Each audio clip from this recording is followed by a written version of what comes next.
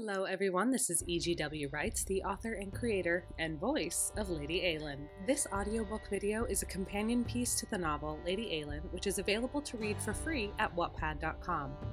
You can find this book and a handful of others on my profile.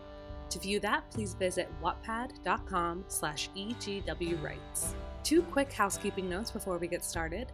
Number one, this book will contain adult content, so listener discretion is advised. Please use headphones or listen privately. Number two, I live in New York City, and as much as possible, will try to edit around city sounds like sirens, car alarms, shouting, traffic, and etc. But sometimes there is no avoiding it. My apartment is a little too small for a recording booth. Thank you for your patience. Now, grab a cup of coffee or tea, snuggle up, and let's read. Lady Eilean, Chapter 38. Alex walked with me to the church. We laughed and joked as we cut our way through the long, overgrown summer grasses. I was thankful he had offered to go with me, but as my de facto partner at Stormway, I would have roped him into it regardless. The priest was jovial enough, meeting us at the church door with a wave and a bright smile. He invited us into his cozy offices for the discussion. "I apologize, sir, that I have never been one for the pew," I said, looking around the room and marveling at all the gold and lacquered paraphernalia. The priest waved away my concern. "Spirituality is not prescriptive. You find your calling and value in work, in creating, and supporting the people you care for. Your industry is your scripture. There's not much I could teach you inside these walls that you do not already practice." Touched, I reined in my would-be flippancy about religion and nodded. I remembered, of course, too late for it to count, that he was the same man who saw fit to marry Walter and Bess when no one else would have dared. "Luckily, today I'm here on a mission for my people," I said, settling into the smooth wooden chair. Years of parishioners worrying the wood had worn the arms down to a glossy smoothness. The priest inclined his head, allowing me to continue. "There are several women who wish to have their husbands declared dead. Or, if that is impossible, have their marriages annulled. They wish to start new lives with new men. They wish for children." Frowning, the priest leaned forward and rested his chin on his clasped hands. "That is a very serious request. I understand the losses across Elmsmere are quite significant." "The husbands of these women have been gone for years with no contact," Alex said, stepping in smoothly. "We have sent scores of letters with no reply. I even tested the time required to send a letter to and receive a reply from the mainland. 3 weeks. Some of these women have not heard from their husbands since the day they left 5 years ago. A lifetime ago. The last time I myself had heard from my family. Callum had been religious in his updates. Angus's messengers never failed to bring reports. Riders, scouts, and trackers had traveled from Stormway to the mainland and back countless times over the years. Never with news, never with a note to pass on. I'm all for the virtues of a loyal heart, sir, but I can no longer deny these women the right to a life they want. Children, companionship, comfort, and security. It is important to me as their would-be laird to ensure that they have access to the comforts of a full life." "And what if the men return?" the priest asked, peering at me with a challenging glint in his eyes. "I hear rumors there is no official record of their actual death. The island forces have most of your father's regiment marked as missing, assumed dead, on reports." I raised my eyebrows at that. There had been no suggestion that was a possibility. "Do you know something I do not?" I asked, cocking my head to the side and staring the man down. "Are you informed of some clue that I missed? The war has been over for almost 2 years. Every other man has returned from the battlefield. Laird Grant of Istamere has been relentless in the pursuit of information of the missing Elmsmere forces to no avail." The priest held up his hands, halting me, stopping my attack. "All I know, dear lady, is that thousands of men disappeared without a trace. We cannot give up hope they might yet survive. Miracles have been known to happen." I snorted, turned off by this foolishness. Alex rested his hand on my knee, settling me. "I suppose we'll have to sort that out later, if that magical day ever comes," I said coolly. Appeased, the priest nodded. "And do you wish to have your own family proclaimed dead, Lady Eilean?" The question knocked me off guard, though I should have expected it. I turned my gaze toward Alex, hopelessly seeking his suggestion of the correct answer. "Why would I want that?" I asked my friend. "You just laughed at the mere suggestion of a miracle," the priest chuckled. "Could it be you hope for one for yourself?" I blinked at him, stunned for words. "It's merely a simple matter of legality, my lady." I shook my head, thinking as quickly as I could. No, I decided. Not yet, at least. My claim on Elmsmere is tenuous enough. Until they finish negotiations on the island charter, I won't act. We need only grant certificates to the women who wish to remarry. "Very well," the priest said with a grin. Since it has been more than a year since the last known instance of communication, we are well within the law for allowing an annulment. I shall approve it for whomever seeks one. I will also send notice to my associates across the island to do so in their parishes, by the laird's own command, of course. Blushing at the deference, I looked down. Even so, my whole body relaxed at the progress made, and I smiled. Thank you.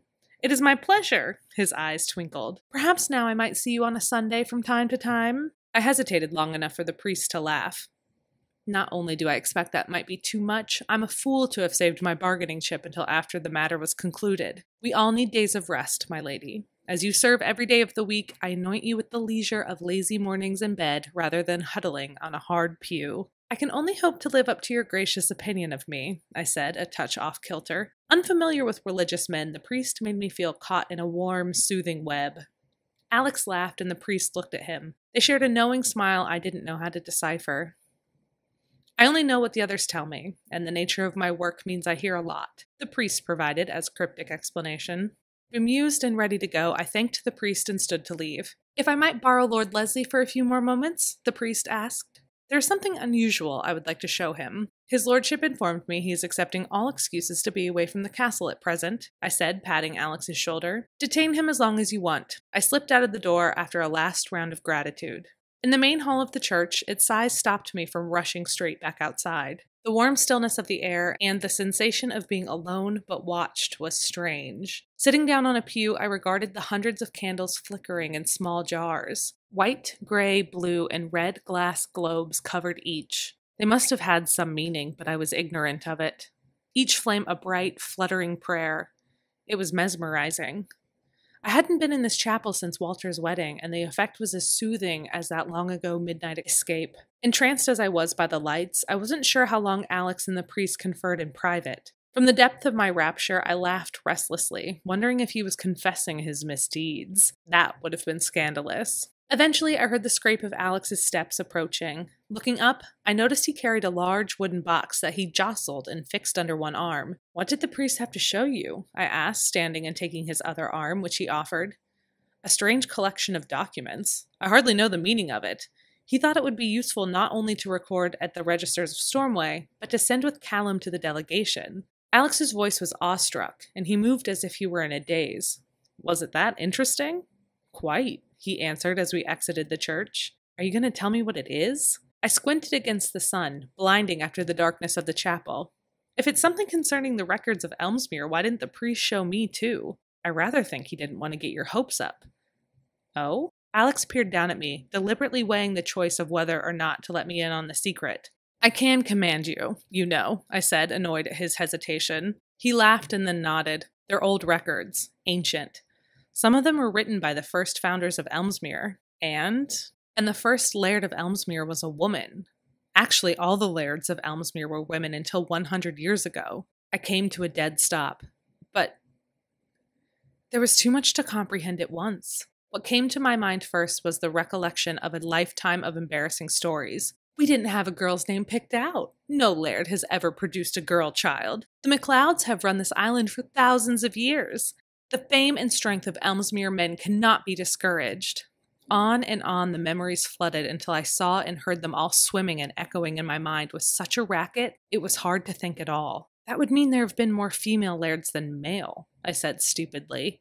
My tongue was thick and dry. It flopped in my mouth uselessly, too stunned to work. It's not just Elmsmere, Alex whispered, a bright delight starting to dance in his eyes. He smiled wildly, a touch of hysteria claiming his expression. There are records of female lairds from across all of the islands. Most of the papers in this box are early genealogical records from the entire Federation. I swallowed, not sure what to do. My body, it seemed, had come to an absolute standstill. Afraid to move or think or breathe or speak, I was suspended, frozen in time. Only my mind continued, endless possibilities and implications weaving into a multitude of destinies that stretched out before me like a map. It could change everything, Alex said, his eyes shimmering with tears. Excitement was clear from the arch of his eyebrows to the soft smile of his lips. He cupped my cheek and nodded as a tear slipped down his cheek. It might change everything, but if women had been in power before, it meant greedy men had ripped it away from them. There was no guarantee the sons of those ancestors would willingly give it back without significant struggle. Similarly, it stung that the priest would try to barricade me from this information, acting as if he knew best, as if he were the protector of my feelings. He should have told me too, I said, pulling away from Alex's grasp. I'm sure he was thinking of your best interest. I am sick and tired of people protecting me. I stomped away, temper riled. Alex followed, jogging to keep pace. My father, my brothers, my mother, Callum, to some extent you, though I'm sure you don't mean to. I turned on him accusingly, wrapped up in my anger. Everyone thinks they know what I can and cannot handle better than I do. Now a man I've only met once, who lauds me to my face, hands over McLeod genealogical information to you and not me. Who runs the damn place? A ghost? Or am I not a living, breathing person? I was shouting, raving, throwing my hands and my voice in every which way. A jumpy feeling vibrated down my neck and along my limbs, rattling my fingers and toes. Desperation to expel the sensation had me shouting and gesticulating like someone driven mad. You're right, Alex said. I stopped in my tracks and looked at him. He had always supported me, but this felt different. It felt important that he had not tried to fight back. Alex sat the box on the ground and strode toward me, devastation making his entire body sag. You're right. I apologize. He said this standing in front of me, dejected. His arms hung heavily at his sides. If I have tried or continue to try to shield you, it's only to prevent you from feeling pain. His eyes were tight with concern. A different kind of feeling made them water now. I can handle pain, Alex. My voice broke on the admittance. He cupped my cheeks and looked at me intently. I know you can, but I don't want you to. And if I can stop it, let me. My heart broke to hear it, to feel the sadness in his tone as he struggled between validating me and the impulse to protect me. Ducking my head, I let him fold me into his chest, allowed his arms to buffet me from the breeze and the sun and whatever lay beyond. It can be both, I confessed into his shirt. Looking up at his open expression, I said, next time I won't leave a room so easily. And if you find yourself in a conversation that should involve me, you can stop the chatter until I've been fetched. Alex nodded, his smile returning. Together we'll lead by example and teach anyone who doubts. I am not to be coddled. Agreed, Alex said. And when I want to be sheltered, like this, I snuggled up against him. I'll make sure you know it. Chuckling, he held me tighter. That sounds fair. Popping up onto my tiptoes, I kissed him, running my hands through his hair and caressing my fingers down his neck. You're far too easy, you know that, I taunted against his lips. What can I say? I'm a fool for authoritative women, he laughed. Going on the advance, he leaned me back, bending me over his arm, deepening the kiss. And because you're right, of course. How many times have I admitted that now? Twice? 3 times? Teenage Alex would have never been so agreeable. Yes, he would have, Alex purred. I've always known what you are. You're a force of nature, Eilean. I've been lost in your storm since the day I met you. His words reverberated in my chest and made me breathless. I kissed him again, chasing the feeling. The heat of his hands on my body made me desperate. The scratch of his beard as he spread kisses over my jaw and neck tickled and licked at me like a flame. "Want to go rattle some nerves?" he asked, pulling me upright. He jerked his chin toward the box. I beamed. Let's astonish them. Thank you so much for listening today. I hope you enjoyed the story. Subscribe to this channel and click the notification bell to be alerted when new chapters are updated. You can also follow me on Wattpad or Twitter at EGWwrites, where I will also share updates. As always, thank you for being a part of Eilean's journey. We are very glad that you're here. Until next time.